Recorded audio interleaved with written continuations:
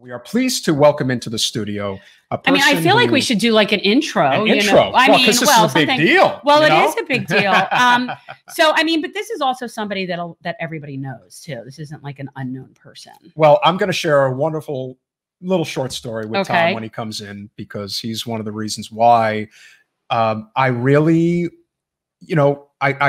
went in with this. Like I was always interested in politics. I mean, I majored in political science at Rutgers, and I always found it to be fascinating. But Thom was the first person who I really listened to when nobody was talking about Bernie. I only knew about Bernie because he used to go on Bill Maher's show. But I knew he was a man of integrity, and I knew he cared. And when Thom started talking about him on his show, The Big Picture, I thought, you know what? Anyone who thinks that this isn't possible just isn't paying attention. And then eventually, and I'll follow up that story when I bring Thom in. But for those of you who may be new to the show, maybe into progressive politics, remember, hit the like button, subscribe, share this right now, because we're about to go live. We're going to be bringing on Thom Hartmann, and and this is from the back of the new book, 4-time winner of the Project Censored Award. And I love Project Censored, for people who don't know that. That is an awesome thing. And a New York Times bestselling author of 32 books. That's amazing. 32? 32. And America's #1 progressive talk radio show host. And that's very important because there's not enough of us. That's for sure. Welcome, Thom. Hi. Hey, great to see you guys. Thank you so much for having me. Absolutely. So I want you to know, I read this. I did. I read it. You sent it to me. I read it. And I even took copious notes. I have notes in the margins. Like, I kind of went back to law school. I highlighter and everything. So, but if you would just talk a little bit about what was the impetus. I mean, obviously this is I've seen you have like a series of similar type books, but the impetus of this and how this came about, this particular one. Sure. Well, the series is about drilling down in particular parts of our history that should inform modern day debates and dialogues. But because we lack the historical context, our politics get really, really badly confused. Like, the Second Amendment, the first book was about the Second Amendment. It was, like the Second Amendment was written the way it was to preserve the slave patrols in Virginia and South Carolina. Nobody knows that, And so you have to start at the beginning. So that's why I'm doing the series. But this particular one, the last one, was on monopoly. Monopoly is when economic power is concentrated in a small number of hands and they use it to block competition out of the marketplace. Oligarchy is the same thing, only in the political sphere. It's when a small number of very powerful people, typically because they're very wealthy, seize control of the political system of a nation or of a state or even a region, and essentially declare themselves oligarchs. I mean, I think that for anybody who's been paying attention, it's clear that we're there. I mean, we're there. We've been there for a while. We've been floating around in it. And it was really great the way you broke down, because I knew this was happening, and I knew it went back to the Reaganish time. I knew that that was where things went awry. But the way you break it down and how it's so cyclical is really, I think, extremely important, because I think that's how we kind of can learn like how this is going to play out and what we can do. So if you would, like, you'll do a better job talking about you say 3, there's been like 3, this is like, we're in our 3rd cycle as a nation. And if you could just talk about how that is and how the generations, how far apart it is and how this generally works. Sure. Well, first of all, we fought a revolutionary war against an oligarchy. They called themselves a monarchy. That's an oligarchy with a DNA thread through it, but it's oligarchy.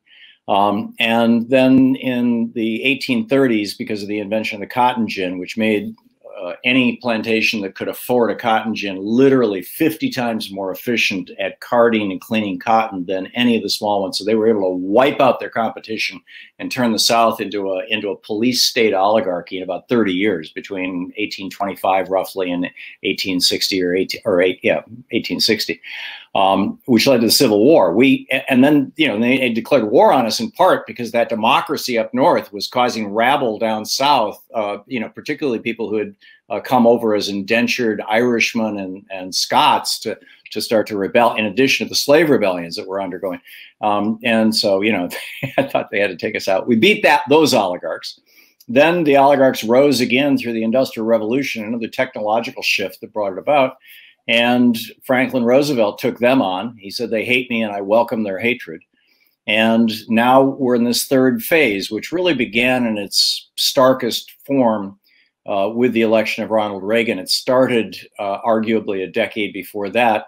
And it was warned about 3 decades before that. And I don't know how much detail you want me to get into about how we got to there, but we can come back to that. You mentioned the generational. Generally, yeah, like how it's this far apart and how we're seeing it as a cycle. Sure. And then I have a follow-up to that. So yeah, talk about the rate starting. Go there then. Strauss and Howe wrote a book called The Fourth Turning, in which they laid this out in considerable detail. And I, to some extent in the book, point to that. And what they pointed out is that there are typically 4 generations that repeat themselves constantly forever. Just to pick one particular random place, let's start with a generation that experiences a Great Depression and a war. That generation, as a consequence of their experience growing up through that, will produce offspring, the next generation. This generation with the parents, their children growing up through that, they become the generation that are the quiet, hard workers, the archetype of the 1950s, the greatest generation. They put their nose down, they don't complain, they get the job done, they loyally join, the draft when the World War II is declared, etc. That generation, because of their, persistence like that, their children are growing up in a world that's functional and orderly and structured, and hey, that's boring and no fun. And so their children tend to be the ones that are saying, my parents worked their asses off, and what did they get for it? A house in the suburbs, really? I want, spiritual fulfillment. And so this third generation will literally break with ways of the past, socially very revolutionary generation, and they tend to go off in spiritual and political searches. And that's the 60s and 70s. And then that generation produces a generation of children who, again, are looking at their parents and saying, mom and dad sat and meditated 3 hours a day, and it didn't do a damn thing for them. I want to get rich, and I'm concerned about security and safety. So, and then that fourth generation will go so excessive, trying to get rich, trying to create a really roaring economy. They'll go so excessive that they crash the economy into a depression, which inevitably will lead to a war. And boom, we're back to the fourth, the fourth turning, as I'll call it. And each generation is 20 years, and so that's an 80-year cycle. And it's real interesting that 80 years ago was the end of World War II and kind of the end of the Great Depression era. 80 years before that was the Civil War, or the end of the Civil War. 80 years before that was the Revolutionary War. And in Strauss and Howe's books, they take it back to the 1500s, every 80 years. And you can see each one of these 4 generations. If that was your question, I talk about that in the book. Yeah, no, and it's great. And I love that because it is so cyclical and we see it. The only difference is we have greater technology as we move along. Yeah. So we have that we've perfected the ways of hurting each other much better and than we had. But what's interesting is it seems like the first time and the second time it was brought to an end by the Civil War, and the second time it was brought to the end by legislation by the New Deal, and also by the Great Depression. That woke people the hell up, which made it possible. But it wasn't a war that ended it. It was, and so the question is, can we do that again as opposed to having another civil war? Yeah, in other words, if Hitler hadn't come along, we might not have had World War II, and we might not have had a war. In which case, it would have been a really good outcome. And was right. That wasn't because of our oligarchy in particular. There were other factors. Correct. That's absolutely correct. And Strauss and Howe actually kind of have a debate about this. And there's a whole debate that's grown up around this whole concept of these 80-year cycles. And then also there are 50-year business cycles that fit within those, or not within them, but kind of happen at the same time. And we're about 50 years out from, the Powell memo in 1971. And so it may be time for another turn in that too, although I don't get into that in this book. But there's a big debate about whether depressions inevitably lead to wars. And, there's 3 out of 4 times, certainly they do. The French and Indian Wars, the War of the Roses. I mean, those are in those cycles that Strauss and Howe point to. But I'm not a real scholar of the cycles of history in that regard. So I can't offer a definitive answer. We're speaking with Thom Hartmann of the Thom Hartmann Show, his new book, The Hidden History of American Oligarchy. Thom, we don't really have what I would think is an anti-war movement, especially in Congress right now. But I do think there is a growing progressive movement, whether it's Cori Bush, AOC, Jamal Bowman, Ro Khanna, Marie Newman. There's obviously several, I'm sure, potential new individuals who may hopefully throw their hat in the ring for 2022 and beyond. How important is it to really develop that that grassroots movement that right now seems to be, obviously a lot of people are still, licking their wounds from what happened to Bernie. And obviously right now, the trail that's been left by Trump, and Lord knows how long that's going to take to clean up. But I think right now the desperation is really, it's at a boiling point, especially when it comes to the survival checks and not having universal health care. So I'd like to know from your perspective, seeing what you've seen over the years, how important it is right now to really develop that grassroots movement that may be there, but it seems more like a rudderless ship right now. If we are not successful in producing genuine progressive change, and let's be very clear, every public opinion survey for the last 20 years shows that everything that Bernie ran on is wanted by a majority of Americans, more than 50% of Americans, and these days more than 80%, from free college to a national health care system to a government guarantee of a job if the private sector is in collapse, to a higher minimum wage, to enhance union rights. These are not radical positions. This is where America is at. And one of the reasons I wrote this book is because it's obvious we are in an oligarchy. It's been about 20 years, according to Gillens and Page's research, since what the average person wants gets translated into legislation. Back before Reagan, what people wanted, we turned into law.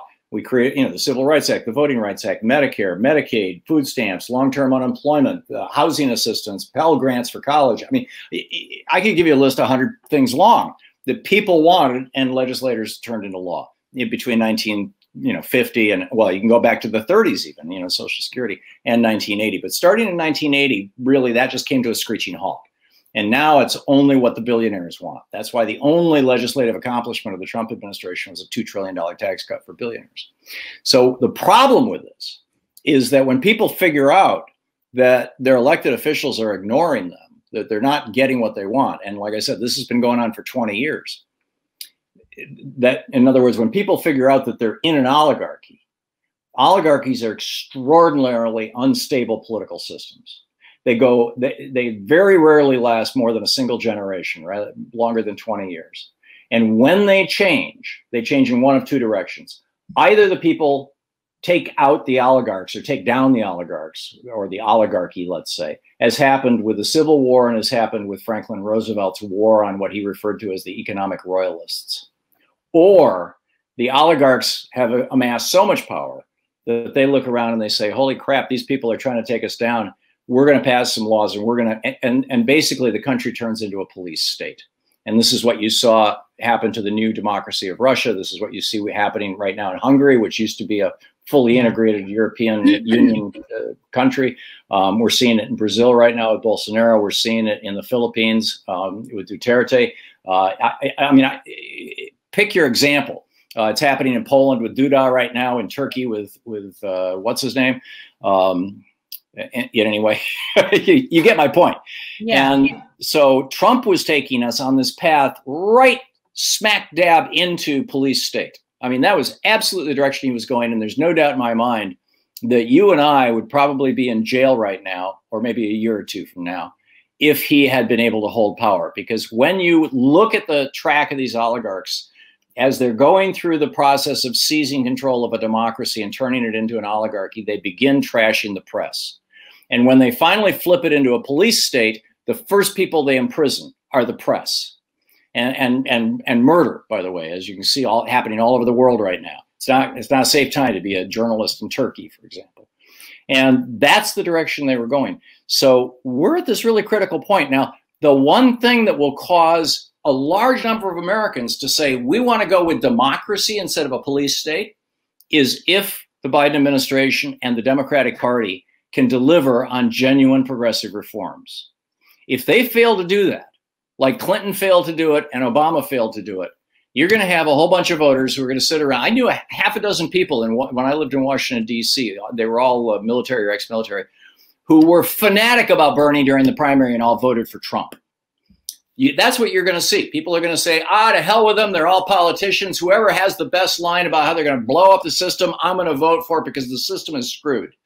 And that'll just bring us President Josh Hawley or President Rick Scott or in 2024, and then somebody smarter than Donald Trump will pull the switch, and that'll be the end of America.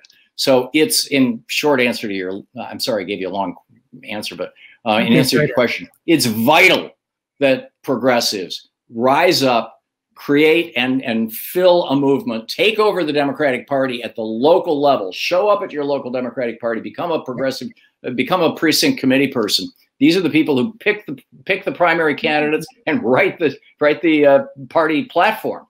And let's take over the Democratic Party broadly. I mean, we've been doing this now slowly for 20 years, and we're starting to get some success. And then the last point I'll make is the one thing that will prevent that kind of progress by the Biden administration and guarantee a Republican president in 2024 is the filibuster. If the Republicans can still exercise a veto on Joe Biden doing any of the progressive things that he and Kamala Harris are actually talking about doing. And I got to say, a year ago, I never in my wildest dreams would have thought I would be talking about Joe Biden this way. But in any case, if the people can't, if the Republicans stop him from doing those things, then, we're toast. We're toast. And so the most important thing that people can do who are listening or watching right now is call their senators at 202-224-3121, which is the main switchboard in Washington, D.C. for Congress, and just ask for your senator and just say, blow up the filibuster, especially if your senator is Joe Manchin in West Virginia or Kristen Sinema in Arizona, because they're the two who have said, we're the two Democrats who are going to hang on to the filibuster, to help out Mitch McConnell. Well, obviously to help out big coal and big real estate and banking, But anyway, yeah. I want to talk a little bit about media. We're getting feedback. I'm getting feedback. That's just you. I don't know if that may have been on your end, Thom. Okay, try again. Okay. What's that? What I missed? No. Okay. So we're talking about this. I mean, there's rabid censorship going on right now. And like you were just saying, like under a fascist, tyrannical regime, obviously people that are speaking truth to power are going to be targeted. But a bigger concern regarding the media that you do go into in this book is how it has been completely purchased by the oligarchy. And that's one of the key steps in creating their oligarchy, is having control of the narrative. And so when someone like Donald Trump says, oh, that's fake news, yeah, kind of, in regards to some of the stuff he's talking about, because it's very cherry picked and it's very propagandized and it's corporate talking points. And so we're in this problem where the good journalists are obviously being persecuted and the other ones are spewing corporate talking points. So, how do you reconcile it? Well, and the last point that I would add to your list of the crimes of the media or the failures of the media is that the decisions that are made about what is going to be presented to us as news and what isn't are not based on what's important. They're based on, however you define the word important, they're based on what's going to get the most views, what's going to hold people's attention.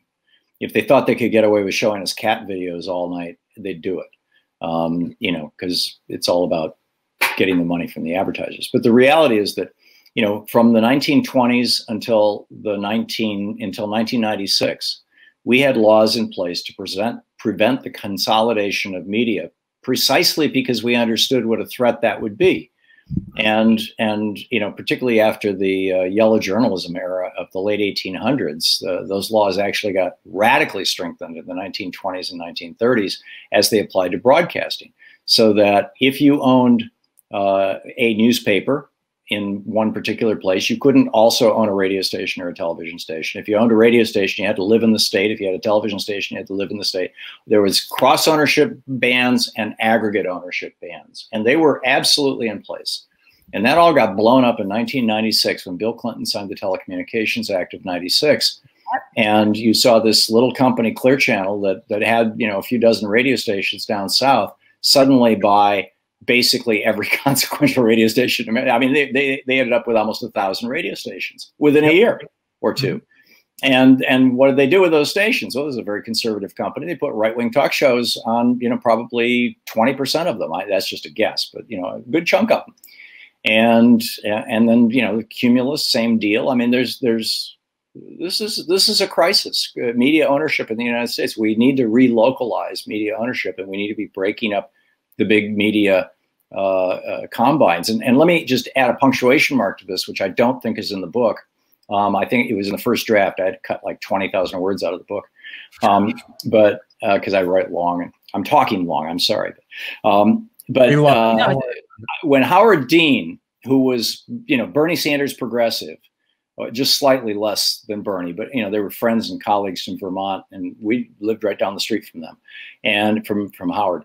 And when he was running for president, and he was at the top of his game. I mean, he was on the cover of Time magazine. He was in the Democratic primary. He was at the cover of Time magazine. He was at the top of the opinion polls. And Chris Matthews had him on his show on MSNBC.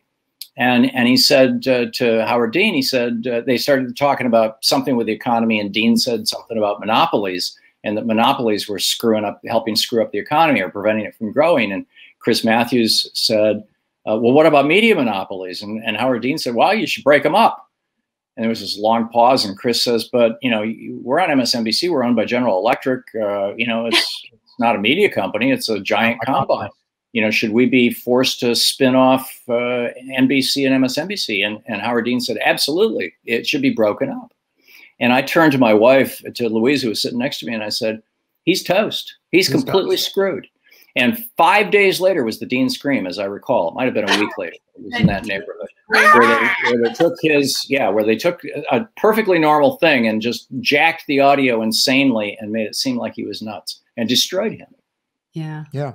And now he works for a pharmaceutical corporation. I would like to, and we're speaking with Thom Hartmann of the Thom Hartmann Show. I'm going to put the book up. That's The Hidden History of American Oligarchy. Should definitely check it out. I would definitely say that the moment, you know, you usually, you don't know when the moment's going to happen, but I do think that the moment where everything changed in the United States, no question, was when Reagan fired the air traffic controllers who were striking. Right, in August of 81, yeah. And that was, you know, listen, he was especially during his first term. We can spend an entire day talking about what a disastrous second term Reagan had, but his first term, he was immensely popular, and he was basically able to do whatever he wanted. And the day he fired those air traffic controllers and not a single union decided to walk out on the job was basically the day that labor was dead. And it was just a question of how long it was going to take. But I do think that there is an opportunity right now for that moment to go in the other direction. And that, of course, is if the Bessemer, Alabama labor workers at the Amazon facility are able to form a union. Right. I do think that that will be the moment that changes everything for the labor movement in the United States. What are your thoughts on that? Bernie has obviously come out for it. A number of others as well have too. I believe Ro Khanna has. I do think the importance of those workers forming a union against the most powerful man on earth right now, I think could potentially be a major game changer for the labor movement in this country. What do you think about that? I think your analysis is brilliant. I think you're spot on. Don't fill his head with that. Do not do that. Oh, you know, I've been talking up the action down in Alabama, but you know, these are you know, monster slayers, you know, Goliath slayers. They're taking down the richest man in the world. You know, the biggest corporation, one of the biggest corporations in America. And if they succeed, you know, it hadn't occurred to me how huge the consequences would be. But I think that your analysis is absolutely right. Reagan, when he came into office, I mean, he had basically two jobs to do. The first was to dial back on the wealth of the middle class, because everybody on the conservative side believed that Russell Kirk's 1951 prediction that if the middle class got too wealthy, you would see society be torn apart by the forces that would be unleashed. Everybody on the conservative side believed that to be true. And so Reagan had to reduce the wealth of the middle class, which he did. And number two, he wanted to defund the Democratic Party. The Republicans hadn't held the U.S. House of Representatives except for 2 years, 48, 49, since 1932. I mean, and they still didn't until 1996. They had one more time. But the other thing was to rip the financial guts out of the Democratic Party. And in 1976 and 78, in the Buckley and Bellotti decisions, when the Supreme Court said that giving money to a politician, owning a politician in exchange for that money, giving you legislation, that was no longer to be considered bribery or political corruption. And instead, that was called free speech, that money wasn't actually money. Those two Supreme Court decisions just opened a floodgate of cash into the GOP, which Reagan coasted on right into the White House. But the Democrats at that time, they said, we don't need to take that money because we got all this money coming from the unions, because the unions were literally awash in cash. 1/3 of America had a union job. And so average people through their union dues were funding the Democratic Party, and they were just fine with it because the Democratic Party was giving them back what they wanted with, Social Security and Medicare. And how many people are in a union today? Less right, than 6%. 6% of the American private workforce. Yeah, I mean, and in fact, Reagan so effectively gutted the funding for the Democratic Party by cutting in half the union movement in just 12 years, in just his and Bush's administration, that Bill Clinton and Al Fromm had in 86, I think it was, right around there. That's where they first. Yeah, and they decided, hey, listen, the unions don't have the money anymore. We'll get in bed with the big banks, and that was it. And that was all. That's right. They created this thing called the DLC to funnel money into the Democratic Party because the unions couldn't do it anymore. And they thought, we'll take good money, right? We'll take money from the banks and the insurance companies because that's white collar stuff. Nobody's getting killed by that like they do in oil and steel. We'll leave that to the Republicans. Yeah, how'd that work out? No, it's I always say especially when people ask, what are my thoughts about third parties? I say I'd be happy with two, because right now we don't have a Labor Party.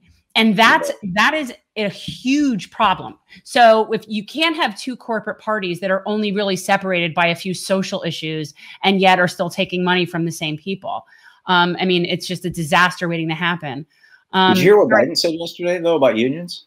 No. He said he was doing a little riff about his Build Back Better thing. And he said, and this time we're going to be damn sure, I'm paraphrasing here, but we're going to be damn sure, he was quite emphatic, we're going to be damn sure that it's union labor that rebuilds this country, not just labor. Well, I'd like to see that.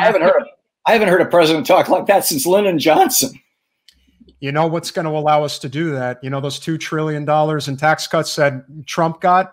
Turn those $2 trillion around and give us an infrastructure bill based on clean energy jobs. I agree. And roll back George W. Bush's $2.5 trillion of the tax cuts, and roll back Reagan's tax cuts, and take us back to the 74% top tax bracket that you only hit after you make $3, $4, $5 million a year. Take us back to that tax bracket that we had, for the first couple of years, for the first year of the Reagan administration, through Carter's administration, through Ford's administration, through Nixon's administration. LBJ dropped it to 74% from 91%, which, Jack Kennedy blew up the economy, grew the economy with. Dwight Eisenhower, the Republican, loved that 90% top tax bracket. Harry Truman. I mean, it's so ahistoric to say high taxes destroy the economy when the three consecutive decades, the only 3 consecutive decades in the history of America where we had, annual GDP growth that was greater than 3% per year were the 50s, 60s, and 70s. And the top tax rate was 90%. And then just in the last 2 years of that period, it was dropped down to 74%. But LBJ bragged about the fact that taxes on rich people went up when he dropped that tax, because most of what he was doing was closing loopholes. And so the tax collections on rich people went up. And the supply siders will say, well, that's because he lowered the taxes. No, it's because he closed the loopholes. Anyhow, I'm sorry, I'm ranting again here, Edge. No, but he's a great ranter. We're speaking with Thom Hartmann of the Thom Hartmann Show. His book is the hidden history of the American oligarchy. It's not so hidden anymore. Yeah, I mean, it's not, no, but But it was a really good way to look at it, how it happens historically, and not just look at it, oh, right now we're in an oligarchy, just as if people understand what that really means. I think it's important to look at the history, which we don't usually do. And if Trump wasn't, and again, I always say, we've always said that when it comes to Trump's, I mean, obviously at the end of his term, his rhetoric got very dangerous, but for the most part, his rhetoric over the course of his presidency was completely incinerated. It's all about divide and conquer strategy. I always said that his position on the environment was unforgivable. That was the worst part of his presidency, the absolute destruction. And the fact that he was so callous about the virus, he just didn't care. It's not a question of whether he believed it was real or not. It's like he just couldn't be bothered. He's like, I totally want to be golfing the entire time. That's all I really care about. And it's true. And I can only imagine what it would be like, being in DC, for the people who really cared and are trying to get stuff done. And here you have a commander in chief who, basically just wants to be campaigning. He just wants to literally be a dictator. He wants people to kiss the ring and admire him and whatnot. And, I can imagine that the destruction that he did do over the course of that time was pretty significant. We were just talking about this before you came on the air. We're both convinced, obviously, that, the GOP is not going to convict him. But do you think there is any kind of a scenario where some type of a backroom deal may be made where he simply does not run again? What do you think ultimately will be the outcome of this circus that is the Trump circus, if you will? Well, even if he's not convicted by the Senate, and there's a caveat to that, he can still be convicted for violating the 14th Amendment. I believe it's the 14th and not the 15th. It is, and they need less votes. That's right. It would take, I believe it would take 51 votes, or it may have to be done at the Supreme Court. I mean, there's a debate about exactly how that gets played out. But one way, what's interesting is Article 1, Section 3 of the Constitution, which outlines the power to impeach, says that there's 100 senators right now. It doesn't say that that it requires a 2/3 majority of all the elected senators. It says it requires a 2/3 majority of the senators present. That's exact language of the members present is the language from the Constitution. So if a dozen or so Republicans who are not pro-Trump like Ted Cruz and not anti-Trump like Mitt Romney, but kind of in that middle area, were simply to get the flu the day of the vote and not show up, their colleagues joined with the Democrats might well be able to convict Trump. That's very optimistic, I think. I don't know. I think that I wouldn't look at a lot of hope. We're full of optimism, but we also know that this is a very unique time in history. The amount of people who are suffering right now, obviously there were a lot of very volatile people who stormed the castle, if you will. But there was probably in excess of 100,000 people who showed up in DC. Maybe 1,000 of them attempted to get inside. As I like to tell the story, Jen and I actually did go to Trump's rally in Sunrise in Trump land. We went to a Trump rally, and I can, and I can tell you that the people that they put on TV, the Confederate flag waving, Southern pride crazies, if you will, 5 to 10% of the audience. That's how much it is. The other 95% of people who are there are everyday people like you and I. And that's the speakers. I think you've got a lot of people who are just really tired of, I said this many times, as much as people dislike Trump, they dislike DC politicians even more. Well, that's where Trump was politically and strategically brilliant. I believe he was the first Republican person running for president who realized that America has become an oligarchy, that oligarchies are unstable, and if we're not careful, this oligarchy is going to disintegrate, and the Democrats are going to take it back. Small d Democrats, and it's ripe to be turned into a police state. Because I mean, he's following Orban's playbook. He's following Putin's playbook. He's following Hitler's playbook. This is not a secret, how to do this. Right? It's happened over and over again. One thing I did want to mention, you said, if I may, about the virus. I wrote about this over at medium.com. April 7th. We have to remember April 7th. This was a critical turning point that is almost never discussed, at least in the white community, on urban radio and black radio. You will hear this discussed frequently, and most white people I know are completely unaware of this.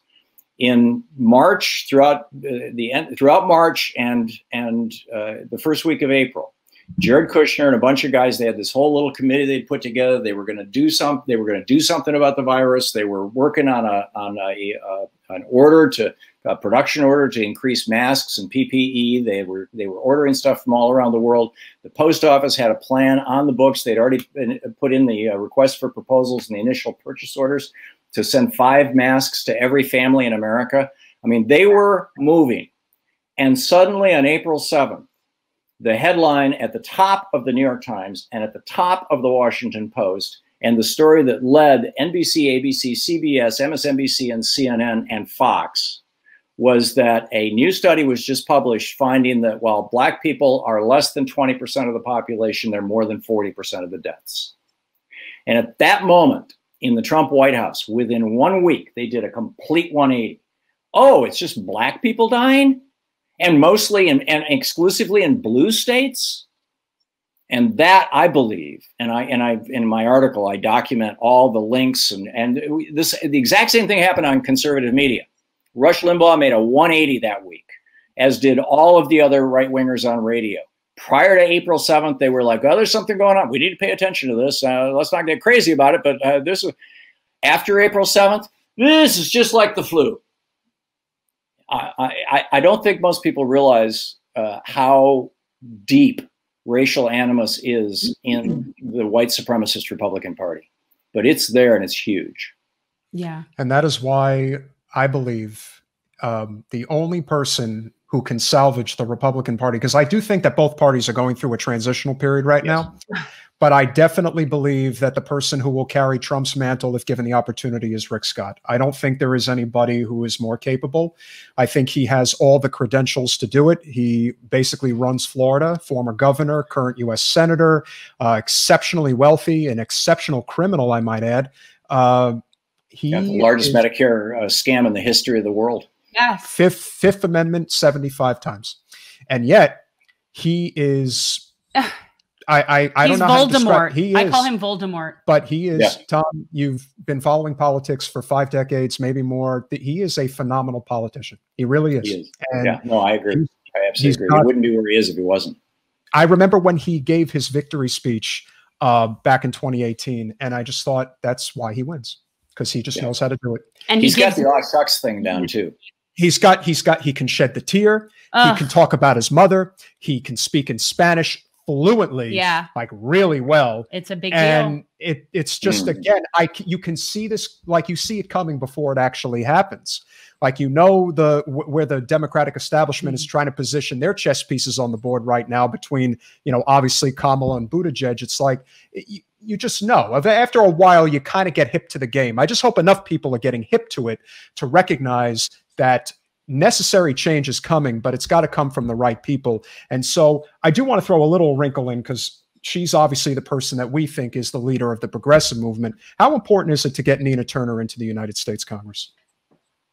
I think it's really important. Nina, I know Nina. You know, Louise and I have had meals with her and her husband.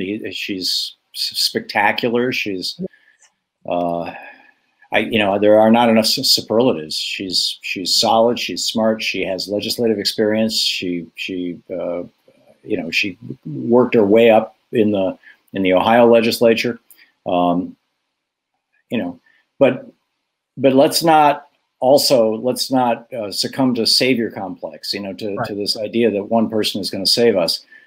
We have to, all of us, have to get active inside the Democratic Party and turn this thing around. And people whose politics, you know, people who have the political skill set, who have the ability to give a public speech, who, you know, who would like that kind of work. It would make me crazy. I could never be a politician, but there are some people who like that. And those people who are progressive need to be running for office. School board, town council, a county clerk, state representative, and ultimately U.S. Congress. And you know, we need to We need to be building this thing right across the board. And Nina's a great part of that. And she's a huge advocate for that too. She's a real grassroots up person. Yeah, she's one of those people that I know would step out and support somebody who's challenging an incumbent when no one else does. You know, somebody who will say, "Yeah, I know." I that is something that I think we really need, are people that are willing to really speak up once they're in power, to help other people get into that position. And I mean, that's something that I noticed as a candidate, is how few people that are willing to actually put their neck out, even though they support you behind the scenes. And that's a problem. You know, that's a big problem. And that's a problem I have with the Democratic Party in general, is how they treat democracy within their own sandbox, because, you know, they're not very democratic when it comes to primaries. Yeah. And that's a big problem. And that, I think, is a big turnoff to a lot of people. And it has pushed a lot of people outside of the Democratic Party and into this whole sphere of whether it's People's Party, the Green Party. And that's where the left is going, because the Democrats have moved so far to the right. And that's, well, that's what part of the country you're talking about. But, you know, I get what you're saying. And that's, but, you know, the thing that I think some people miss is that a political party is not really supposed to be a democracy. A political party is a club. And if enough of us, and this is the amazing thing, you know, if I was to tell you, hey, we could take over NBC, all we have to do is get enough people to show up, you know, a multi-billion-dollar corporation, and we can literally take over management of it and program the network however we want. It would be like, whoa, how do I do that? Well, here's this multi-billion-dollar corporation called the Democratic Party that's capable of passing legislation from the federal level all the way down to you know, your zoning, your local county, and it's wide open. The doors are open. You can just walk in and take it over. And because it's a club and not a democracy, I mean, yeah, they'll vote on things and, you know, majority is supposed to rule, but really, because it's a club, the people who represent the majority within the club are pretty much going to take it over, and they're pretty much going to push out the people who disagree with them. And with the rise of Clinton in the 90s, the Democratic Party started shedding the LBJ progressives and the anti-war movement as well, that I was part of, and began, you know, embracing Jamie Dimon type banking fat cats. Now the Democratic Party, and this has been going on for a decade slowly, but I'd say in the last 4 years, it's really sped up. And Bernie Sanders is probably the main reason. Although in this last cycle, you could add Elizabeth Warren to that mix, which means now, hey, it's getting more diverse. It's getting more, you know, the base is even broader. We have 2 progressive political candidates for president. That's a huge thing inside the Democratic Party. It wouldn't have happened in 92. It wouldn't have happened in 96. It wouldn't have happened in 2000. Frankly, I don't think it would have happened until maybe 2012. So if we can get enough of us inside and take over, it'll be a hell of a lot easier than trying to build an external party from the ground up. And history shows that because we don't have proportional representation in the United States, we're one of only 7 democracies in the world that doesn't have proportional representation. Therefore, whenever, as a consequence of that, whenever a third party arises, it always takes a bite out of the party that it's closest to philosophically. And, you know, that can be a very suicidal thing to do politically. I definitely agree with what you're saying. And again, we're speaking with Thom Hartmann of the Thom Hartmann Show. His book is The Hidden History of the All-American Oligarchy. Definitely check it out. I can't agree with you more because, as you know, and you follow politics as closely as anybody, you know, Wasserman Schultz pretty much embodies the worst of the Democratic Party.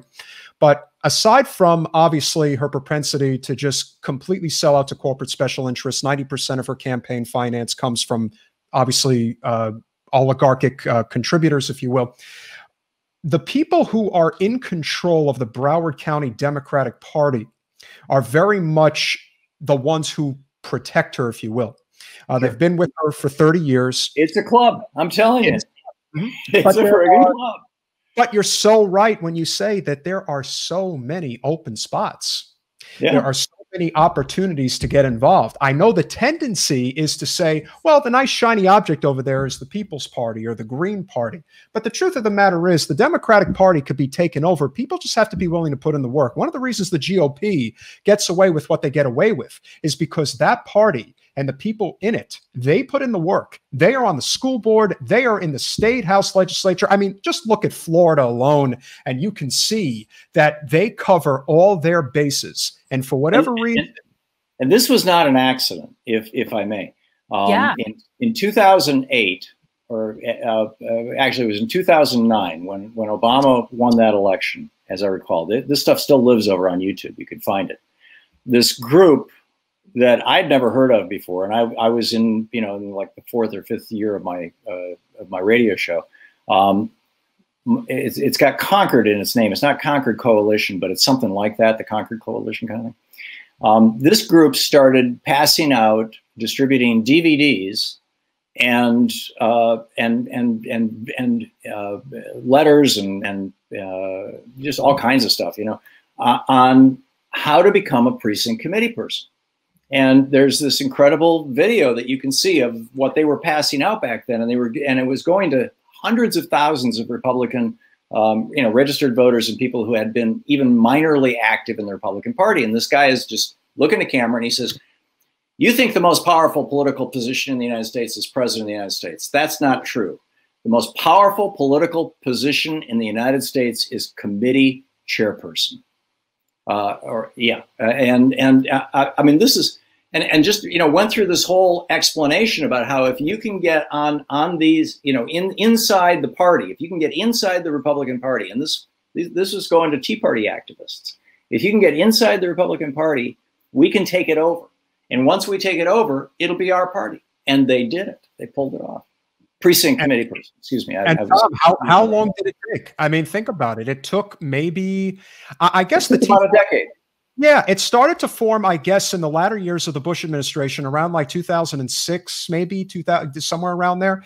Yeah, and this big campaign was rolled out right after right after Obama won, as I recall. Yeah, and then it really took off. I mean, think about it. Ted Cruz is as Tea Party as it gets, and he was number 2. Granted, I think Ted Cruz is really hurt himself politically, and I do think it will ultimately cost him in the long run. But to think that he got that close, knowing that their ideology is so unbelievably flawed, you know, it had some, I mean, there were merits to the Tea Party movement initially, but then the Koch brothers got their hands in it. And that's one of the things that, you know, I do want to hence the oligarchy. Hence the oligarchy. And I think that's a good place for us to sort of wind down the conversation. Is it seems that a lot of these political movements, obviously the one that I would say is very strong down here in South Florida is the Sunrise movement, particularly Sunrise Miami. They have a very solid group. But unfortunately, as we've seen, Our Revolution's a good example of that, and some others in between. A lot of them ended up getting co-opted by the establishment. And I think because we're in such an oligarchic state right now, and because there's so few that control so much, it's so easy to get co-opted. How do we avoid that if we're going to build a sustainable movement when it's so tempting to give in? We just have to reverse the flow. Instead of us sitting back and taking money or expertise or talent or time or resources from the establishment, as it were. Instead, we need to get inside the establishment and take it over from within. I mean, this is what I'm talking about here is stuff that in some countries, this kind of conversation gets you put in jail. We're talking about getting inside a political party and taking it over. And this is what the Tea Party guys and the right wingers did with the Republican Party, you know, a decade or two ago, and it's what progressives did with the Democratic Party in the 1930s. This was what FDR did. Political parties swing back and forth constantly. They're very, very squishy things. I'm lacking a word there. Fungible came to mind, but it's the wrong word. Yeah. And so, you know, just reverse the flow.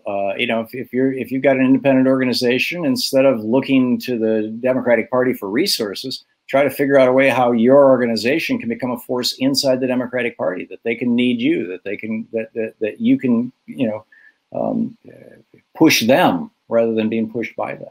Yeah, I agree. And I think that one of the things we have here in Florida that's really upsetting to progressives is that our state party is largely financed by Walmart and Big Sugar.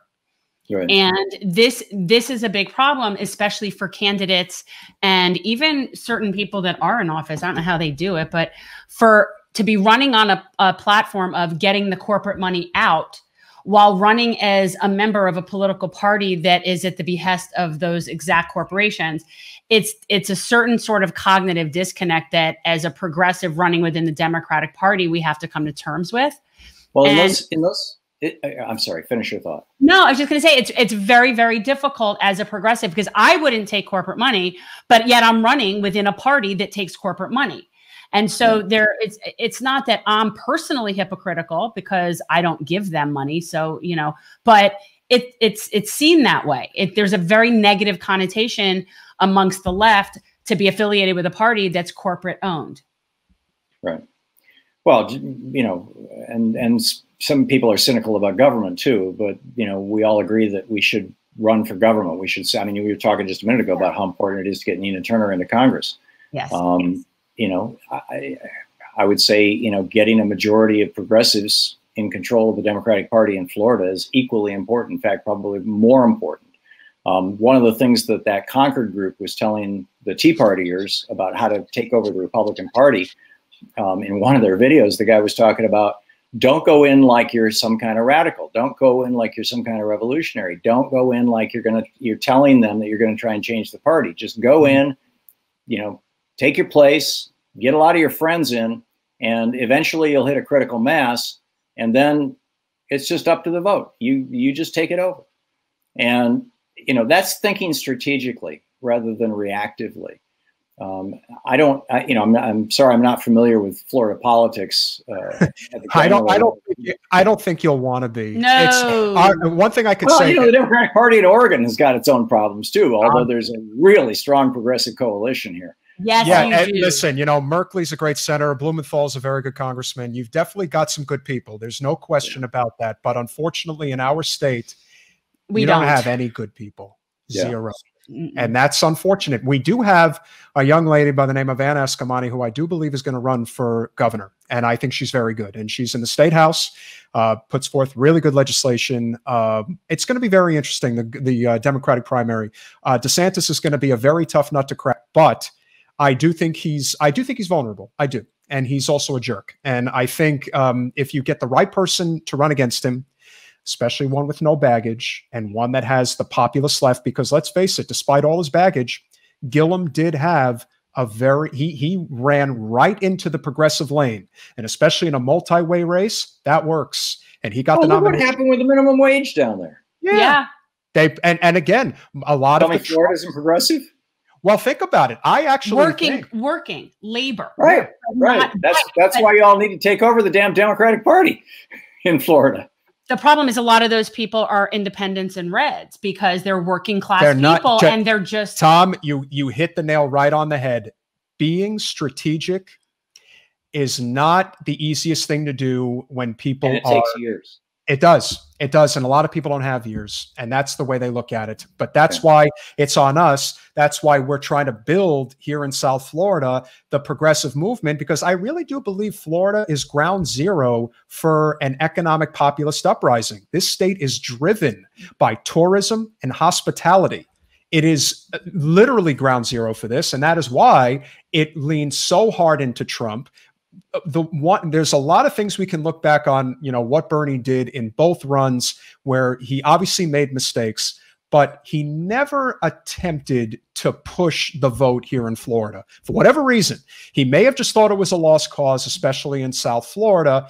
But with that said, not only did they vote convincingly for Trump this time, even more so than 2016, but we did pass a $15 minimum wage. At the same time. Yep. And we almost passed jungle primary vote in Florida, which means that I think Florida is also ground zero to get ranked choice voting passed. So there's definitely the opportunity is here, and I'm in it for the long haul. I'd like to think my friend here is definitely in it for the long haul as well. We'll see what ultimately happens in 2022. But what's more important, like you said, you know, even if Jen were to run again, and even if she were to beat Wasserman Schultz, if you don't have the infrastructure on the ground to change the narrative, it's not going to mean much because this is already a blue district. And while we could definitely provide a much better living situation for tons of people here that Jen could do that Debbie obviously wouldn't do, that's not going to change the overall prospect of the way politics is done in the state and the country. And that's something that we are working towards.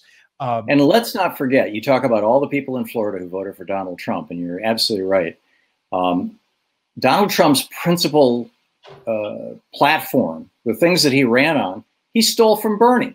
He was lying through his teeth, but he stole them from Bernie. He said, I'm going to raise taxes on rich people so bad their ears are going to bleed. He said, my rich friends hate me already. He said, I'm going to get killed by this thing. I'm going to raise taxes so high on rich people. That got him a lot of votes. He said, I'm going to give everybody in America health care. It's going to be better than Obamacare. It's going to be cheaper than Obamacare. I know how to do it. The Democrats don't know how to do it. That's Bernie. He stole Bernie. He said, I'm going to clean up the corruption in Washington, D.C. I'm going to end the oligarchy. This government is going to start doing what the people want, not what the billionaires want. I mean, this is like, he was lying through his teeth in all cases. No, he ran as a populist. Yeah. He ran as a populist. He ran pro-labor. He ran anti-war. He definitely ran as a populist, but he delivered on nothing. No, he delivered one thing, and ironically, he delivered it on a wall, a broken wall. He delivered it on the second day.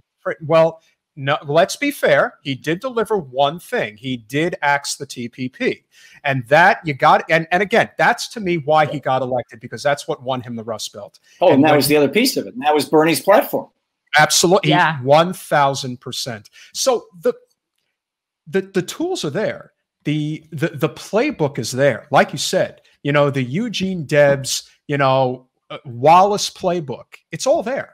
You just got to know how to execute it. And the only president in our history that I think ever really executed it was not FDR. It was Teddy Roosevelt. He, to me, is our best president. And there are many reasons that I would go through that. He's the only person who ever really challenged the oligarchy when the oligarchy had power. FDR was very fortunate that when he took power, the country was in shambles, and we could have went one of two directions. We could have went the way of fascism, which is the way Nazi Germany ended up going, or we could go the way of democratic populism, socialism, if you will, which is what we ended up doing back in the 30s. And then, of course, we saw how it swung in the complete opposite direction in 1980. Now it's time to swing it back. Now's our time. Now's our time to make that change. And the last thing that I want to mention before we depart is the little story that I wanted to share. When I went to college, I've always been interested in politics. I never thought I would make a career out of it, or at least work in it in some capacity. And when I heard about Bernie running for president, I thought, is there finally going to be somebody who's actually going to do it the right way? And when Bernie said he will do it with no corporate special interest money, I said, that's it. This is the one.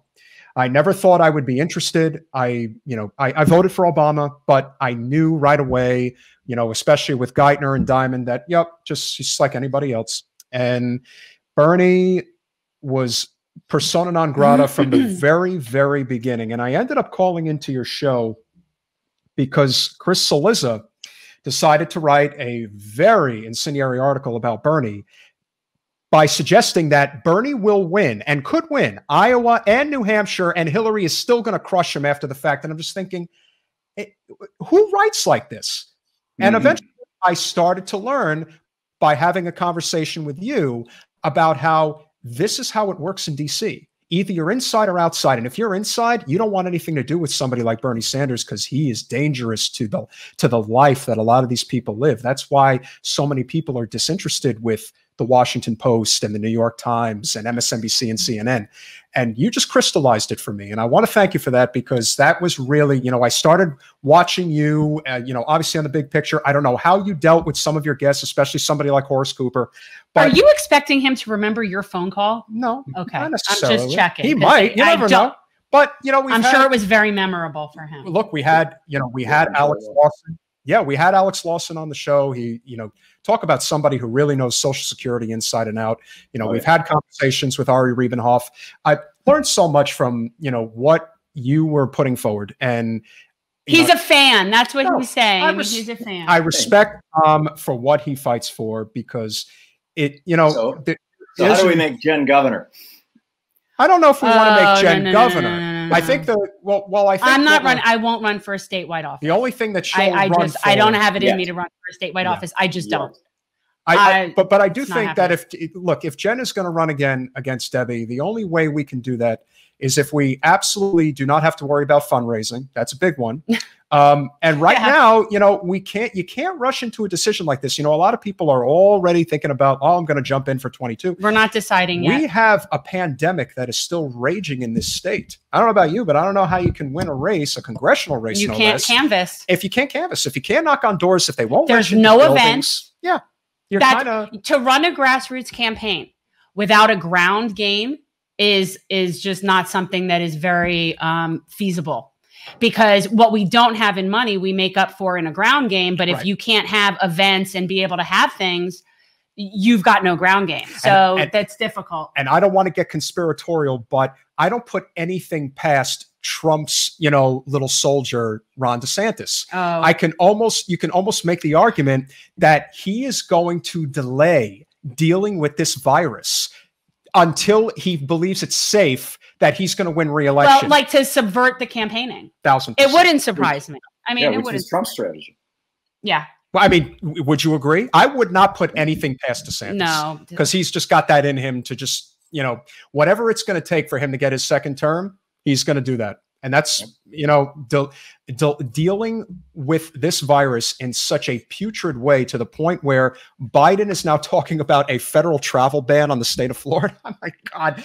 As if our state didn't have enough to deal with. We are Florida for a reason. It's power, not policy, apparently, with DeSantis. Well, look, he's mini Trump. He was essentially put there by Trump. And yeah, I mean, and so it is what it is. And honestly, I'd love to see Anna Eskamani get that. And it would be very pleasing to me. I'm skeptical, but, yeah, I'm going to stay within my little micro habitat, my little district. It's big enough and it can be commuted, it's easy. I will say this, Debbie still runs the show. She had a heavy hand. She's very close with Bloomberg and had a lot to do with the current person who is in charge of the state party. But she is the head of the snake. And if Debbie goes, a lot of things will change in the state of Florida. Yeah. I know some people think that's hyperbolic. No, here it will be a big difference. Yeah, I've been in this game down here long enough to know that, all roads lead to her. And because she ran the DNC, she knows how to be a party boss. If you, and that's the other thing, this doesn't get talked about enough. She was the head of the DNC for 6 years as an elected representative. You're really not supposed to be. That's why you had Thom Perez. We can talk all we want about how bad they are. We're not going But there. Thom Perez, Jamie Harrison, these are not elected officials. The fact that she was an elected official who had every intention of becoming Secretary of State in the Clinton administration and would have done anything to make sure that no one got in her way. And they didn't see Bernie coming at all. They really didn't. And when he won the Michigan primary, it was almost like they didn't have any choice. They were basically like, all right, look, we just, if this has to be out in the open, they didn't even care. Be it. Just kneecap At that point, it's like, okay, we got to do what we got to do. Take him out. Because we got plans, baby. But remember. Eventually things, eventually the tide turns. And before you go, I must give Thom my impression, because Lord knows here it goes. All right, do you need your thing? All right, this is part of the shtick. It usually doesn't happen till the end of the show, but okay. All right. Thom, I just want to thank you for all that you've done over the years. I am very grateful for you always having me on your show. It's always a pleasure, and I certainly want you to continue doing what you're doing. I know that I am not exactly popular in D.C., but as the head of the Senate Budget Committee, we are going to get some good things done for the American people. Now, if we could just get them their damn stimulus checks. Jen? We're working on it, Bernie. I'm working as hard as I can. We're working on it. But we're doing the best. Brilliant. I've never seen such a good Bernie. Good, right? The mask isn't good, but the voice is good. Like, the mask is not ideal. He's got the voice. Yeah. That's just incredible. And the accent. And the gestures, too. He's good. If you haven't heard the hidden history of the American oligarchy, you're going to have to read Thom Hartmann's book. I really recommend it. It's very good. You can get it on. I don't recommend Amazon, but unfortunately, that's where it's sold. So you're going to have to do what you have to do. It's a great book. They're unionizing. They're unionizing. That's right. I support the unionization of Bessemer, Alabama, Amazon warehouse workers. And if they unionize, we are going to change how labor is done in the United States. And don't forget, when Reagan was elected president, I was elected mayor of Burlington. Isn't that amazing? It's a very interesting coincidence. That's a great story. That's a great story. All right. All right. So that's me, and that's for you, because I normally do it at the end of the show. But you'll bring it back. He'll put it back on. He's got others. He's got others. We're happy at Bernie. What a talent. Well, we certainly hope that if you guys haven't read the book yet, highly recommend it. Thom, we can't thank you enough for coming on the show. Obviously, we hope to see you again. We hope you'll have Jen on at some point. It's controversial. I get it. It's very sensitive. It's kind of like walking on eggshells, but we don't even know what we're doing yet anyway. But no, we have to continue to build name recognition regardless. That's the name of the game. I'm all about educating people and we're about transforming politics into service. That's what we're trying to do. That's the whole point. And sort of putting out there this paradigm of what campaigns should be. Whether or not you win, if you have a campaign of service and education, you're pushing the needle. You're making a difference. It's all part of the progress, whether you win or not. And that's what we're about. That's essential to get that. And so many people don't get it. It's essential. That's what we're doing. Like you say, democracy begins with you. Get out and get active. Tag, you're it. And that's what we're going to do. Tag, you're it. And that's what we're going to do. Thank you so much, Thom. I appreciate it so much. It's been an honor. Thank you so much. See you soon. What a great guy. Thanks for watching. If you want to support our mission to transform politics into service, please like this video, subscribe, follow us on social media, and consider joining our Patreon, where you'll get early access to our interviews as well as other exclusive content. Links are in the description. Peace out.